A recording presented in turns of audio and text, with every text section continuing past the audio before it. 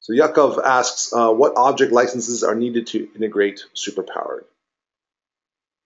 So if the question is around Superpowered licensing, the answers should be pretty easy. We actually have the license text is available at superpowered.com/license.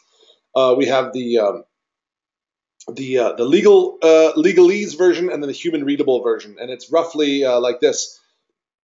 If you're an app developer and you are distributing your app through an app store, Google Play, or the Apple App Store, and you want to use our SDK, it is free to use as long as you give credit as defined in the license. However, if you are developing an embedded device, so let's say you wanted to develop your own, radio, you're gonna take a chipset, throw some Android on there, and you want to develop your own radio, and you want to use Superpowered to power the audio. Well, then you'd have to come talk to us about pricing. Or let's say you were an OEM and you had some pre-bundled apps that you were going to distribute along with your newest device, and you wanted to use Superpowered to power the audio process there. Then you'd also have to come discuss pricing.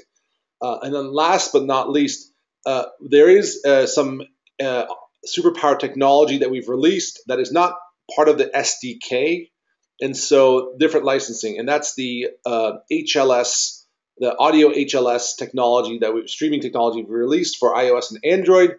As some of you may know, HLS is a very popular streaming format originally developed by Apple, and typically works fine on iOS. But historically, HLS has not worked very well on Android. However, Superpowered now effectively solves that problem. That technology, however, has to be licensed from us. So if you are interested, please do get in contact with us. You can email us at hello@superpowered.com. You can email me personally at patrick@superpowered.com to discuss that. And so that technology is not free. However, the SDK is free as long as you are distributing your app in an app store and you give proper credit.